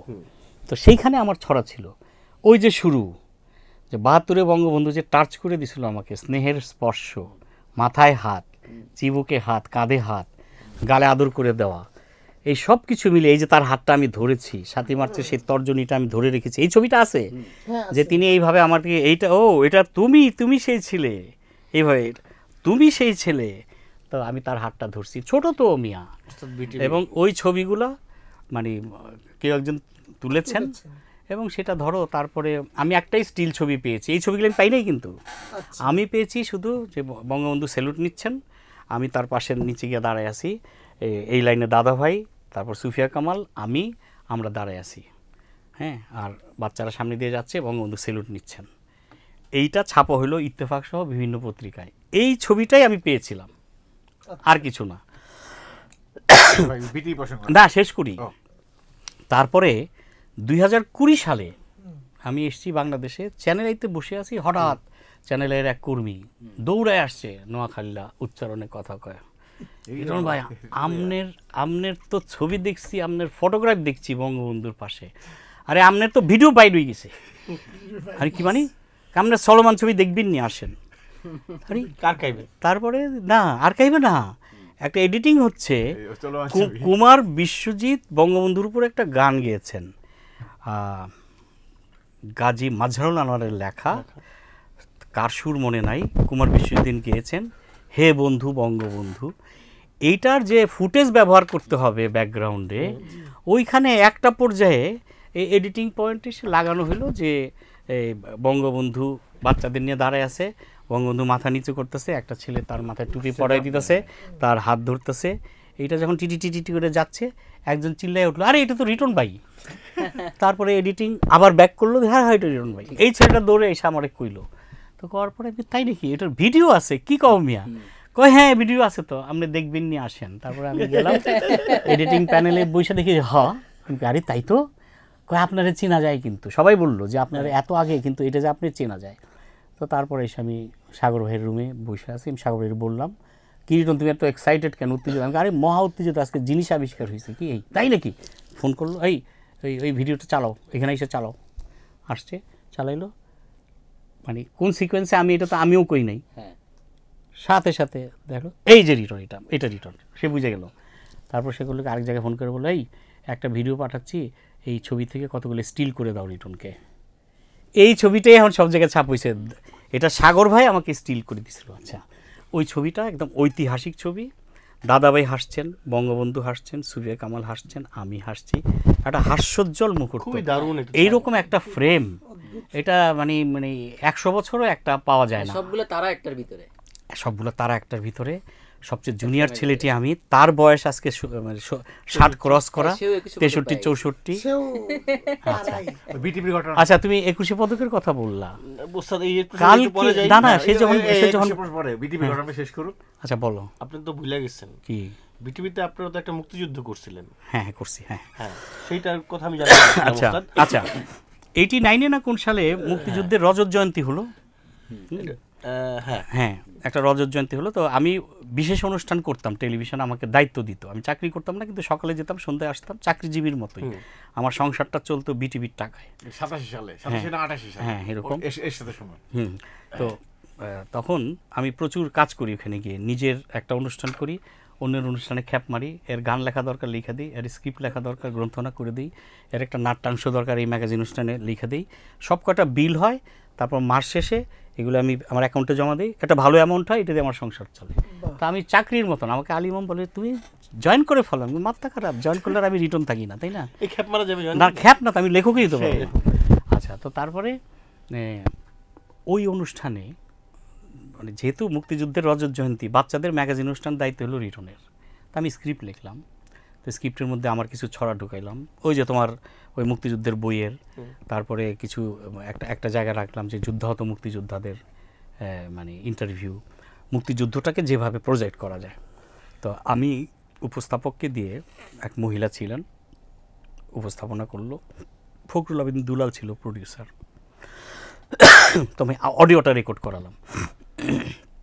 তো দুলাল জিজ্ঞেস করে প্যানেল থেকে, রিটন এটার ব্যাকগ্রাউন্ডে কী যাইবো আব্বা? তাই আমি বলছি আমি কতগুলো ছবি আনছি অ্যালবাম, আপনি ছবিগুলো নেন, আমি এডিটিং প্যানেলে বসে ছবিগুলো লাগাই দিব, তাতেই হয়ে যাবে, অডিওর পিছনে আমি ছবি দিয়ে দেব। তো ছবি যখন নিচ্ছি ফাটাফাট বঙ্গবন্ধুর ছবি নিচ্ছি। একটা ছড়া ছিল ৭১ ঘটলো ব্যাপার অন্য, একটি স্বাধীন আবাস ভূমির জন্য। হ্যাঁ, তো সবার মুখে একটি মাত্র উক্তি, লড়াই ছাড়া আসবে না তো মুক্তি। হ্যাঁ, কি জনসভায় শেখ মুজিব দাঁড়িয়ে বজ্রকণ্ঠে বলেন যে হাত বাড়িয়ে, এবারে সংগ্রাম মুক্তির সংগ্রাম। আমি সংগ্রাম স্বাধীনতার সংগ্রাম। তা আমি তো ছবি দিতেছি, তো এরকম বঙ্গবন্ধু এবারে সংগ্রাম মুক্তি সংগ্রাম, 2-3টা ছবি নিছি। সে টক বেগে, আব্বা তুমি করতেছো কি? আব্বা তুই তো আমার চাকরি খাই ফেলবি, তুই এগুলি কি শুট করতেছ? এগুলি যাবে না, এগুলি যাবে না। তা আমি বলছি যে না গেলে না যাবে, তুইলে ফেলি, ডিস্টার্ব করেন না, তুলে রাখি, যাবে না, যাবে না, এই তোলো ছবিগুলো তুলে ফেলছি। তারপরে এডিটিং করতেছি, তো মানে হ্যাঁ ওইটারই একটা নাট্যাংশ ছিল, রেকর্ড হচ্ছে। ওবায়দুল হক সরকার, মিরানা জামান মা এবং বাবার চরিত্রে ওদের নিয়েছি। তো মাটা নামাজ পড়তেছে, হ্যাঁ, আর ওবায়দুল হক সরকার বলতেছে, দেখো খোকার মা, তুমি দেখো খোকারা হ্যাঁ ঠিকই আসবে, ওরা যুদ্ধে জয় করে আসবে। এমন সময় ঠাটা নক মিলিটারি আসলো, দরওয়াজা খোলো। তা তার ছেলেরা জিজ্ঞাসা, তোমার মানে ছেলে কাহা হয়? হ্যাঁ, তো বললো যে জানি না। না তোমরা জানো, মানে মুক্তিযুদ্ধ মে গিয়া। হ্যাঁ, তো ঠাটা গুলি করলো, মানে এইটা দেখাইছি। তো বলছে দেখো, ওই ওবায়দুল হক সরকার বলতেছে দেখো, মানে পাকিস্তানি হানাদার বাহিনী পরাজিত হবেই আমাদের যোদ্ধাদের ছেলেদের কাছ থেকে, আমাদের ছেলেরা খুব সাহসী। তো এইটুকু রেকর্ড হওয়ার পরে টক ব্যাগে স্টপ কাট। আমি কিলো বলে যে আব্বা, সে আব্বা ডাকতো, আব্বা শোন এই পাকিস্তানি হানাদার এটা ফালাই দে। আমি মানে এটা যাইতো না। আমি কেন যাইতো না? কে বলছে যাইতো না? কয় আমার পিছনে আমার বস দাঁড়ায় আছে, আতিক ভাই দাঁড়ায় আছে, আতিক ভাই বলছে। হ্যাঁ, আমি কোন আতিক ভাই? আতিকুল হক চৌধুরী। আমি কই সে কেন বলবে যাবে না? আমি জানি না আব্বা, এটা আমি চাকরি করি, তুই দরকার পড়লে উপরে এসাস, আতিক ভাইরে বুঝা। আতিক ভাই বলে দিছে যাবে না, এটা যাবে না, ফাইনাল। আমি এক দৌড় উপরে গেছি, আতিক ভাই আপনি? তো আমার রিটন এটা হাসি দিল, তুমি ভালো আছো? আমি আতিক ভাই আপনি এই বিপ্লবী নাটক লেখেন টেলিভিশনে, বাবার কলম কোথায়? হ্যাঁ, আরে খুব, আর আপনি এখানে হানাদার বাহিনীর নাম না করতেছেন? বলে না আমি না করছি না রিটন, এটা হচ্ছে কি প্রশাসনিক আইন মানতে হয়, তো আমি শুধু আইনটাকে একটু কনভে করছি। হ্যাঁ নিবা, বললো কি আমি শুধু না বাঁচলেও সমস্যা কি? তুমি আর এটা কি বললা, বাঁচলেই সমস্যা কি? এটা ইতিহাস। বলে আমি বললাম যে হ্যাঁ, আমি বললাম যে আপনি মানা করছেন এটা যাবে না। বলে না আমি মানা করছি না, আমি শুধু কনভে করছি। এই যে আপনি যে কনভে করলেন, এই কনভেটাই তো আপনি এটার বিরোধিতা করলেন। তো আমি দেখব ভবিষ্যতে আপনি কি বিপ্লবী নাটক লেখেন। ধরি মাছ নাচুই পানি বিপ্লব হবে না, বঙ্গবন্ধুর কথা বলতে হবে বাংলাদেশে থাকতে হলে। এটা বাংলাদেশ, এই দেশটা স্বাধীন হইতো না, আপনি এত বড় প্রডিউসার হইতেন না বিটিভির, বাংলাদেশ টেলিভিশনও হইতো না, এটা পাকিস্তান টিভির একটা সেন্টার হইতো। দুলাল আমাকে আব্বা তুই আমার চাকরি বাঁচা, দেখ দুলা আব্বা তুই আমার চাকরি বাঁচা, তুই হানাদার লইয়া থাকিস না, হানাদার গুল্লি মার, পৃথিবীর সবাই জানে। আমি হানাদার কি শালা ইয়ে থেকেই ছিল, আসমান থেকে আছে, মঙ্গল গ্রহ থেকে। হানাদার বাহিনী মানে কি? যারা হানা দিয়েছে, হ্যাঁ পাকিস্তানি বলে। তারপর আমি করছি কি, অন্য ভাসবে এটাই বুঝাই দিয়েছি, মানিটা চেঞ্জ করে দিছি, শুটিং করছি। আবার আমার চেতে যাওয়া দেখে মিনারা জামান আর ওয়াইদুল হক সরকার খুব খুশি হয়েছে যে ভালো করেছো, ওরা শুনতেছে, আমি চিল্লাইতেছি। তারপরে আমি শ্যুট করলাম, আমি ডিটারমাইন্ড হয়ে গেলাম যে এই শালাদের মানে এদের কারণে প্রথম হলে বঙ্গবন্ধু যাবে না, হান্দা যাবে না, তো বঙ্গবন্ধুটা আমি দিমুই। কেমনে দিছি জানো? তো আতিকুল হক চৌধুরী দুলালে বুড়া রাখছে যে রিটন এডিটিং প্যানেলে কী লাগায় এটা তুমি দেখে ছাড়বা। তো সে বলছে আচ্ছা। তো যেদিন এডিটিং করতেছি দুলাল খালি একটু পরপর ঘুরে ঘুরে আসে। আচ্ছা, তো আমি করলাম কি একটা সিদ্ধান্ত নিলাম। সিদ্ধান্ত নিয়ে ইঞ্জিনিয়ারিং সেকশনের একজন এডিটর ছিল চিফ, ওর নাম ছিল সালেহ আহমেদ। আমি সালেকে বললাম যে দোস্ত, বঙ্গবন্ধু ছবি তো লাগাইতে দিবে না, আমি তো শ্যুট করে রাখছি, তো একটা চুরি করতে হবে, ডাকাতি করতে হবে, তুমি অন্য কিছু লাগায় পার হয়ে যাও, কত নাম্বারে আছে ওটা লেখা রাখো। তখন তো বড় বড় চাকরি, এখন তো তুমি সেকেন্ড মুহূর্ত দেখা ভালো, তখন তো দেখা যায় না, এটা লেখা রাখতে হয়। আমি বললাম কি এডিটিংয়ে বসে সব কটা লেখা রাখছি, লেখা পকেটে দিয়ে দিছি। তারপরে ওইটা ছাড়াই, বঙ্গবন্ধু ছাড়াই সাবমিট করছি। সাবমিট করার পরে প্রিভিউ বোর্ড দেখছে, প্রিভিউ বোর্ড দেখার পরে একটা আলমিরা আছে যেগুলি রেডি টু গো, মানে রজত জয়ন্তীর দিনে সারাদিন কোন কোন জিনিস যাবে, এই টেপগুলা পাস হইয়া বোর্ড টোড নিয়ে, হ্যাঁ, দালাল অফিসারদের ক্লিয়ারেন্স সহ এখানে এইসব বইসা থাকবে, তারপরে এখান থেকে এখানে যাবে। তা আমার ওই বন্ধুর সাথে করলাম যে দোস্ত তুমি তো এই ডিপার্টমেন্টের প্রধান, তো একটা চুরি ডাকাতি যে করতে হবে মানে গেরিলা পদ্ধতিতে, তো বলছি এটা হবে, দাঁড়াও কোনো একদিন লাঞ্চ পিরিয়ডে তুমি আহো, লেখা রাখছো তো হওয়া। ও করছি কি, তোমার ওই টেপের নাম্বার কত ছিল রেকর্ডিং, আমি বললাম, সে প্রথম ওইটার গায়েব করছে নাই, কারণ কি ওইটার গায়েব না করলে ওইটার উপর তো মানে গানে গানে সকাল হলো রেকর্ড হয়ে যাবে, গানে গানে সকাল রেকর্ড হয়ে যাবে, হ্যাঁ রেকর্ড হয়ে যাবে, তো কারণ বেশি স্পুল নাই তো, তো ওই স্পুলে তো ব্যবহার করে ফেলবে, এটা যেন কেউ না পায়। উনি মোটামুটি খাটের তলায় রাইখা দিয়ে আসছে, ওইটা আর কেউ পায় না, এটা রয়ে গেছে। একদিন পাওয়া গেল দুপুর যে 12টার থেকে 2টা পর্যন্ত কোনো শিফট নাই, 2 ঘন্টা পাওয়া গেল।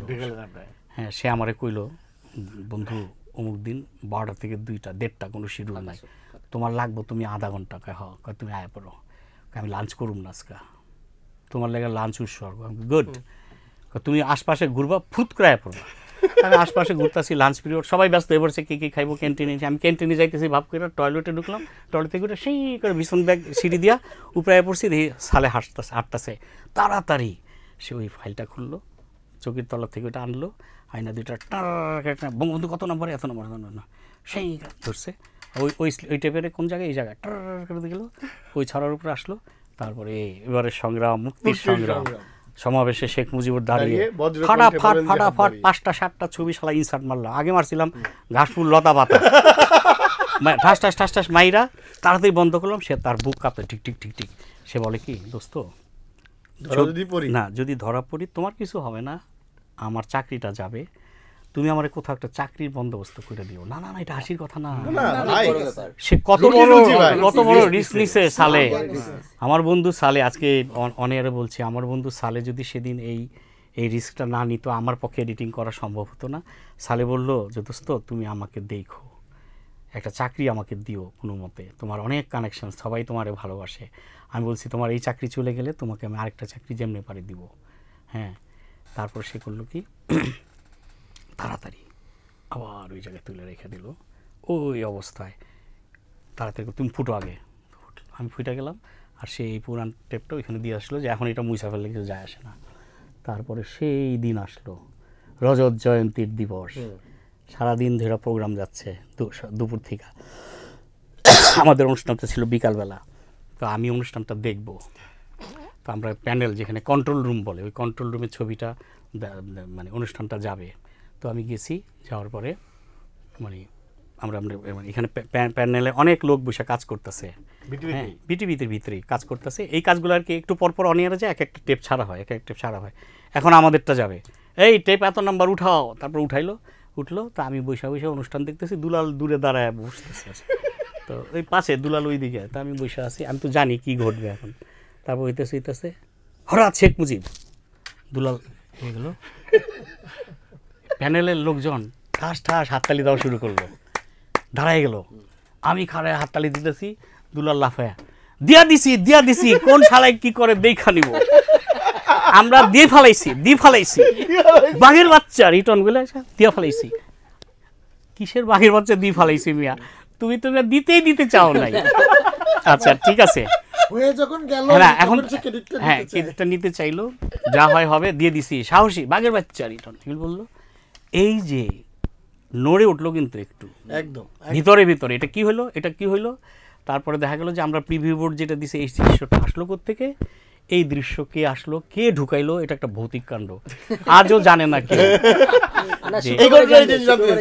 হ্যাঁ আমরা ছাপাওয়ার পরে জানবো না এই তো জানি ভাই লিখছে সাদা প্রশ্ন এই যে 21 হ্যাঁ সাদ ভাই আচ্ছা বইমেলা তো যাইতে হবে আমার বইমেলা না গেলে তো চাকরি থাকবে না আচ্ছা এখান থেকে আমি ডাইরেক্ট আমাকে বইমেলা নামিয়ে দিয়ে আসবা বেশি দেরি করা যাবে না একটু ব্যবস্থা করলে হবে না আমার তো এই টাকা পয়সা নিয়ে দাঁড়ায় আছে টাকা পয়সা নিয়ে দাঁড়ায় আছে তো রিটন ভাই 2-3টা প্রশ্ন একটা হলো করো আপনার 21 পদক তো আসলে আমাদেরও পদক মানে 21 পদক পাইছি আর কি এটা পাওয়ার পর আপনার আসলে লাগতেছে কেমন সত্যি কথা বলতে সত্যি কথাই বলবেন সত্যি করে না আমার ভিতরে ফিলিংসটা হচ্ছে আমার খুব ভালো লাগতেছে এটা তো অবশ্যই আমার খুব আনন্দ হচ্ছে যে কেউ যদি ডেডিকেশন নিয়ে কাজ করে তো সে একটা রিকগনিশন চায় তো আমি 52 বছর ধরে 53 বছর ধরে লিখেছি একদম নিবিষ্ট চিত্তে আমি একদিনও কিন্তু ওই যে বলে না নাগা করা আমি নাগা দেই নাই আমি লিখে গেছি এই পদকটা আমি আরো অনেক আগে আমি এটা প্রাপ্য ছিলাম অনেকে বলেছেন আমি নিজে তো আমি পাইনি নানান কারণে দেয়া হয় না অনেক সময় দেয়া যায়ও না তো এটা নিয়ে আমি দেন দরবার দৌড়াদৌড়ি ছুটাছুটি এগুলি কখনো করিনি আমার পছন্দের লোকজন তো সবসময় রাষ্ট্র ক্ষমতায় ছিলেন তো আমার বন্ধু বান্ধবরা এখনো আছেন কেউ বলতে পারবে না আমি তাকে গিয়ে বলে এসেছি তো আমি বলি নাই যে এটা থাকলে হবে না থাকলে নাই আচ্ছা যাই না হ্যাঁ আমার মনে কেউ যদি মনে করে আমি খুবই কৃতজ্ঞ যারা এবার মনে করেছেন যে লুৎফর রহমান লিটনকে এই পুরস্কারটা দেওয়া উচিত যিনি দিয়েছেন এবং সর্বোচ্চ পদে আসীন যিনি আমি জানি তার একটা শেষ ক্লিয়ারেন্স লাগে এটা আমি শুনেছি একদম শেষে হ্যাঁ শেষের দিকে যে কারা কারা পাচ্ছে হ্যাঁ আচ্ছা তার সিগনেচার লাগে তার মানে কি উনি শেষ পর্যন্ত এটা করেন আচ্ছা এটা আমি শুনেছি আমি জানি না তো যাই হোক যারা আমাকে মনোনয়ন দিয়েছেন প্রথম হলো কেউ একজন মনোনয়ন দেয় আমাকে তো কেউ একজন মনোনয়ন দিয়েছে আর আমি ডিক্লেয়ার করেছিলাম যে আমি আবেদন করে পুরস্কার নিব না এরকম একটা সিস্টেম চালু আছে এটা কিন্তু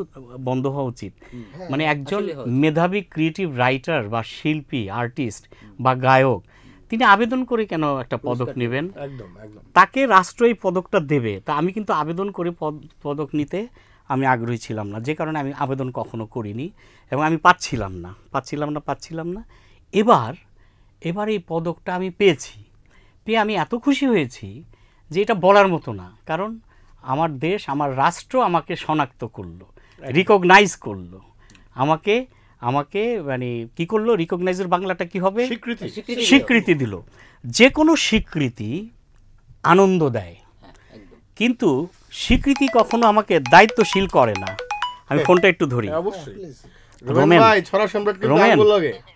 আচ্ছা শোনো তোমার কাজ শেষ হয়েছে আচ্ছা আমি এখান থেকে বের হয়ে তাহলে সরাসরি বইমেলায় যাই তাই করব আমার ভেহিকেল সাপোর্ট এখানে যারা আছে দেশ রূপান্তর এরা আমাকে কেউ একজন পৌঁছে দেবে ওকে আচ্ছা কাজল বসে আছে তো আমি তাহলে এই আর 5 মিনিটের মধ্যে রওনা দিচ্ছি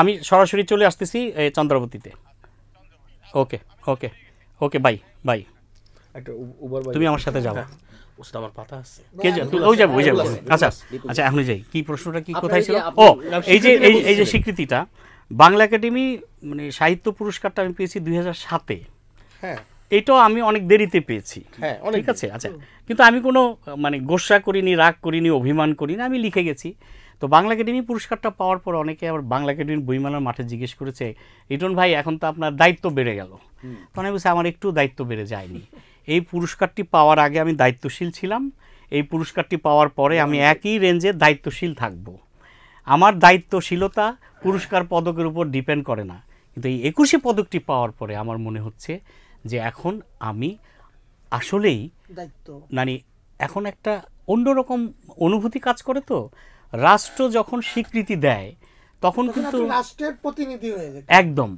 তার মানে কি রাষ্ট্রযন্ত্র মনে করেছে লুৎফর রহমান রিটন এই স্বীকৃতিটা দেওয়া দরকার, আপনার কাঁধে কিছু একটা দিয়ে দিল। তো আমি বলি এই পদকটি পেয়ে আমি খুবই অভিভূত, আমি খুব কৃতজ্ঞতা জানাই এই প্রক্রিয়ার মধ্যে যারা ছিলেন। অনেক কর্মকর্তা ছিলেন যাদেরকে আমি জীবনও জানবো না, যারা আমার নাম প্রস্তাব করেছেন, যারা প্রস্তাবের নামটা পাশ করেছেন, তারপরে সেই নামগুলোকে তারা স্ক্রুটিনি করে একটা তালিকা করেছেন। সেই তালিকাটা ফাইনাল স্টেজ পর্যন্ত গেছে কমতে কমতে, তারপর এটা আরও ফাইনাল স্টেজে গিয়ে এটা অ্যাপ্রুভাল পেয়েছে, তারপর এটা ডিক্লেয়ার্ড হয়েছে। হ্যাঁ, আমাকে শুধু একটা টেলিফোন পেয়েছি আমি এই গতকাল, টেলিফোনটা পেয়েছি আমি মানে যে এরকম আপনাকে এরকম মনোনয়ন করা হয়েছে, হ্যাঁ, সরকারের পক্ষ থেকে, তো আপনি এই পুরস্কারটি গ্রহণে সম্মত আছেন কিনা এটা আমাদের জানতে হবে। তাই আমি বলছি যে আমি সম্মত আছি।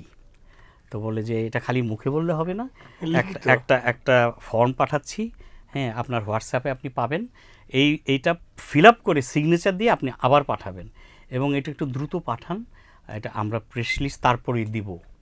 অভিনন্দন আপনাকে, আপনি এই পুরস্কারটি পাবেন, কিন্তু কাউকে বলবেন না যতক্ষণ পর্যন্ত আমরা ডিক্লেয়ার না করি। এটা কিন্তু রাষ্ট্রীয় গোপনীয়তা। তাই আমি বলছি যে ঠিক আছে, কর্মকর্তা বলেছি যে এটা আমি কাউকেই বলবো না, আসলেই কাউকে বলি না, আমার কন্যাকেও বলি নাই, আমার স্ত্রীকেও বলি নাই, আমি আমার মধ্যে গোপন রেখেছি।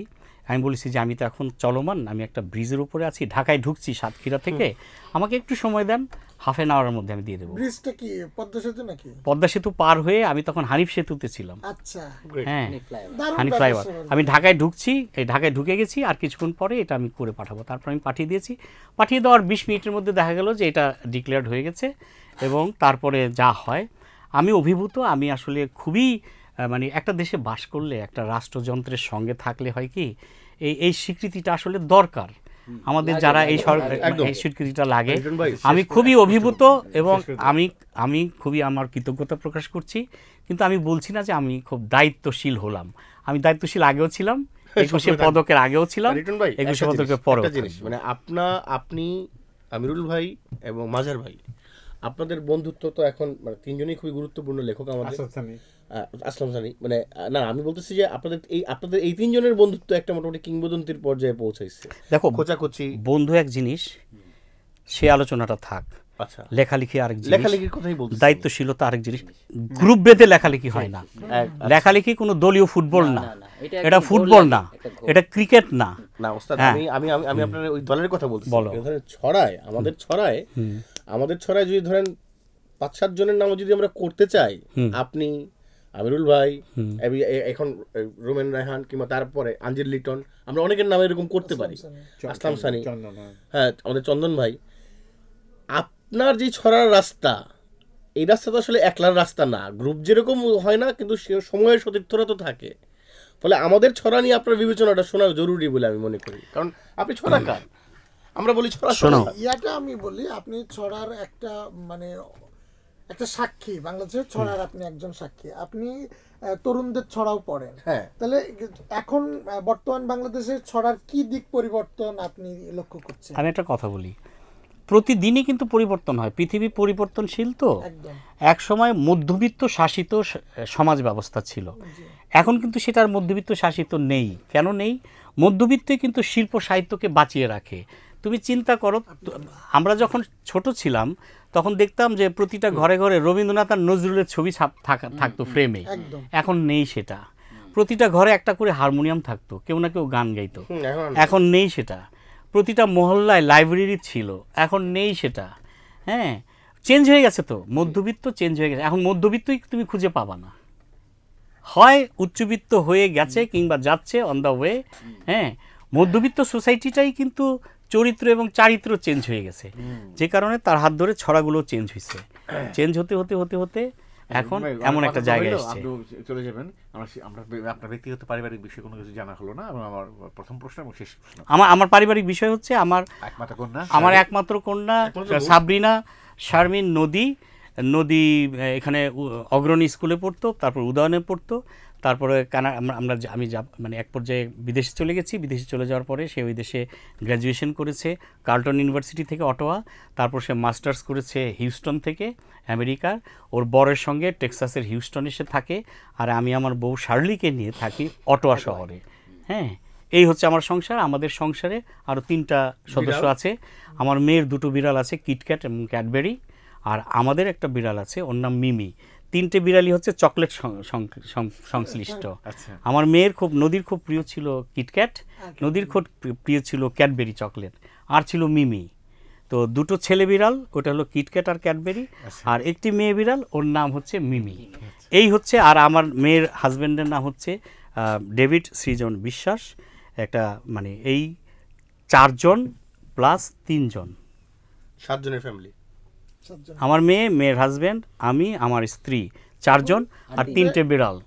এই 7 জনের একটি ছোট্ট পরিবার আমার। এবং দিন শেষে এই 7 জনই হচ্ছি আমরা। এবং তারপরে হচ্ছে এক্সটেন্ডেড পরিবার হচ্ছে আমার সারা দেশের মানুষ, শিশুরা যারা আমার পাঠক, শিশুদের বাবারা মায়েরা যারা আমার বই কিনে দেন বাচ্চাদের। শিশু সাহিত্যিকদের বিপদ কি জানো? শিশু সাহিত্যিকদের বিপদ হচ্ছে শিশুদের হাতে টাকা থাকে না। তারা আমার বই পছন্দ করলো, ছড়া পছন্দ করলো, জীবনও কিনতে পারবে না। মা, বাবা, ভাই, বড় ভাই, খালা, চাচা, ফুপুর উপরে ডিপেন্ড করতে হয়, টিচার। এরা যদি দেয় তাহলে সেটা পায়। এই জন্য আমার অনেক কৃতজ্ঞতা অভিভাবকদের প্রতি। অভিভাবকরা যদি তারা আমার বই না দেয় তাহলে বাচ্চাদের কাছে আমি পৌঁছাই না। পুরস্কার বিতরণীতে তারা আমার বই রাখে, অনেকেই রাখেন, আমি টের পাই, আমাকে জানান দেয়। বাচ্চা একটা আমাকে ছবি পাঠায় যে এই যে আঙ্কেল আমার এই বইটা পেয়েছি আমাদের স্কুলে পুরস্কার বিতরণীতে, অমুক টিচার দিয়ে। আমাদের সামনে শিশু সাহিত্যের সম্ভাবনাটা কেমন দেখতেছেন? আমি উজ্জ্বল দেখি। আমার সঙ্গে যারা লিখতো তাদের পরে নতুন যারা এসছে, এই যে রোমেন রায়হান, সারোয়ারুল ইসলাম, আঞ্জিল লিটন, চন্দন ছিল মরে গেছে আমাদের আরেক তরুণ বন্ধু, এখন লিখছে সাব্বির। এরকম একটা বিশাল বাহিনী কিন্তু আছে সারা দেশে। চট্টগ্রাম থেকে রাশেদ রৌফ থেকে শুরু করে ওমর কায়সার, হ্যাঁ, বিশ্বজিৎ, এরা আমরা একটা বান্ডেল, একটা গ্রুপ ছিলাম। অজয় দাশগুপ্ত সিডনি থেকে, হ্যাঁ, এরা আমরা একটা গ্রুপ ছিলাম, লেখালেখি শুরু করেছিলাম, গড়ে উঠছে একটা গ্রুপ, তখন গড়েছিল। এখন নতুন যারা এসছে আরও ঝাঁক, এবং ওদের তো আরও বেশি সুযোগ পড়ার। তো সুতরাং ছড়া পরিবর্তন হতে হতে আজকের জায়গায় এসছে, আরও বেটার জায়গায় যায়। আমরা আমাদের শেষ করতে হবে। দাঁড়ান একটু, আপনার 2টা জিনিস। একটা হলো গিয়া আমাদের এই প্রজন্মের, আমি তো বললামই আপনি কয়েক প্রজন্মের নায়ক। নতুন এই প্রজন্মের শিশুদের জন্য আপনি কি বলবেন? তাদের জন্য কিছু একটা বলবেন, তাদের জন্য একটা ছড়া শোনাবেন। আচ্ছা, ছড়া শোনাতে বলো না আমাকে, কারণ আমার নিজের ছড়া মনে থাকে না।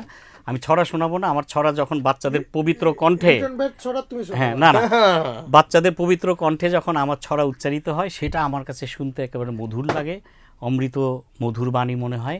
আমি নিজে পড়ি না আমার ছড়া। আর এখনকার প্রজন্মের শিশুদের আমি একটাই বলবো, তোমরা অনেক বড় হবে, তোমরা অনেক ভাষা জানবে, তোমরা আন্তর্জাতিক মানের একটা শিশু, এবং তোমরা আন্তর্জাতিক পৃথিবীর সঙ্গে লড়াই করে কিন্তু নিজের যোগ্যতা প্রমাণ করে টিকে থাকবে। সুতরাং তোমাকে আরও অন্য ভাষাও জানতে হবে, বাংলা ভাষাটাকে ভুলো না। এই ভাষার মতো মধুর ভাষা, আমি কিন্তু অনেক বছর বিদেশে থাকি, তো পৃথিবীর মধুরতম ভাষা হচ্ছে বাংলা। আর আমি যে লিখি বাংলা ভাষায়, আমার লেখার প্রতিটি বর্ণমালা হচ্ছে ভাষা শহীদদের রক্তস্নাত বর্ণমালা। পৃথিবীর আর কোনো জাতির বর্ণমালা তাদের শহীদদের পবিত্র রক্তস্নাত নয়। আমার ভাষাটি অনন্য, আমার বর্ণমালাটি অনন্য বর্ণমালা। সেই বর্ণমালার একজন লেখক হিসেবে আমি খুবই গর্বিত। এই ফেব্রুয়ারি মাসে ভাষা শহীদদের প্রতি এই প্রসঙ্গে আমি আমার বিনম্র শ্রদ্ধা জ্ঞাপন করি। ভাষা শহীদরা, আমি আমার দায়িত্ব পালন করছি। আপনার রক্তে পাওয়া ভাষাটাকে আমি শিশুদের কণ্ঠে পৌঁছে দেওয়ার চেষ্টা করছি। আমৃত্যু আমি সেই দায়িত্ব পালন করে যাব। হিরণ ভাই, অনেক ধন্যবাদ আপনাকে। আপনার সাথে আলাপ যদিও শেষ হয়নি, অনেক প্রশ্ন ছিল আমাদের, কিন্তু এই আলাপ তো শেষ হওয়ার না, মেলা আপনাকে ডাকতেছে, সেখানে নানা প্রলোভন আছে আপনার জন্য। প্রিয় দর্শক, রিটন ভাইকে অনেক ধন্যবাদ জানাচ্ছি আমাদেরকে সময় দেওয়ার জন্য। রিটন ভাইকে অনেক ধন্যবাদ জানাচ্ছি আমাদেরকে সময় দেওয়ার জন্য। প্রিয় দর্শক, আমরা দেশ রূপান্তরের শুক্রবারের আড্ডায় আলাপ করছিলাম প্রখ্যাত লেখক, শিশু সাহিত্যিক, ছড়াকার, আমাদের ছড়ার সম্রাট লুৎফর রহমান রিটনের সাথে। দেখা হচ্ছে অন্য কোনো একজন অতিথিকে সাথে নিয়ে পরের শুক্রবারের আড্ডায়। সবাইকে অনেক ধন্যবাদ।